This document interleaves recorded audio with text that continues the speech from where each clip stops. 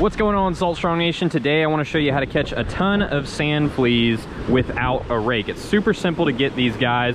They are right here in the surf. All you got to do is spot them, like that patch over there, and you can catch them with just a bucket lid and your hands. And I'm going to show you guys how to do that right now. So the first step is to spot the sand fleas, and they're really easy to see on an outgoing tide especially, but as those waves pull out, there's going to be little bumps or little V's that are in the surf that are those sand fleas that are digging back into the sand. The little V's come from their antennas, but you can see them right here. That is where you're going to want to start digging. So the first thing we're going to do is run over to this spot.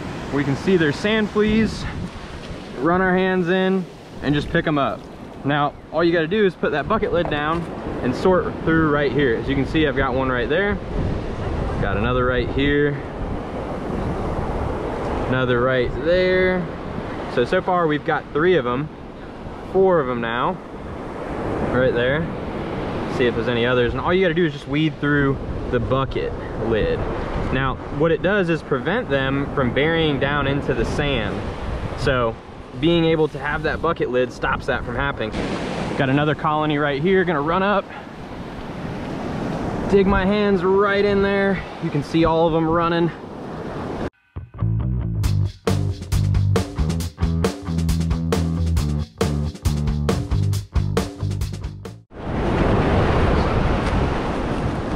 Look at that.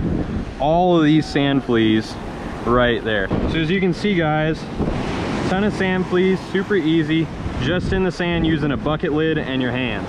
Very easy to catch a ton of these guys just like that.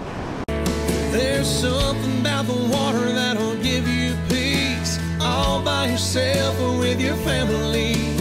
Live salt strong and wear the line today.